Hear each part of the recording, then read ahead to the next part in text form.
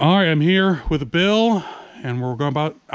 We walked through here, but I want to do a quick video of a 1957 Chevy Bel-air project. The owner has been in here a while, but it's a running, driving car, he said. And then another 57 that's fully done. A really cool car. Come on, light. He said he drove this in here just a few months ago. Then, I'm going to see if I can get the... I can't really get it, but right there is a 67 or 68 Camaro. I'll try to lighten it up and post, and I'll post some pictures at the end. But another really neat thing is, you can't see it there, but the walls are insulated with old oil and beer cans. I can get a better view over here of some. Okay, hold on. Right there, see there? I mean, ow! Oh, oh, oh, oh. Yeah, all the walls from... You can see all the way down up to about there. It's just full of old beer cans and oil cans. It's just so neat. Sorry about the lighting in this episode. I didn't expect to be going into the old barns. I mean, it's a junkyard.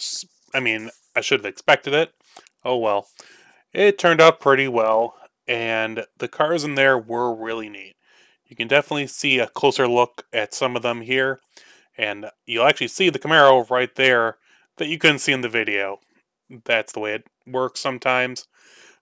Here, the owner is actually getting a part down from me that I was looking at, so that was really neat. And I hope that here in the near future, I'll be able to get back there and check it out in more detail with flashlights. Hey everyone, how's it going? I hope you enjoyed the video. This is the last one from the junkyard in Tennessee, and at this time, I don't believe any of the cars that are in this barn were for sale. But you never know, you can always email Jeff.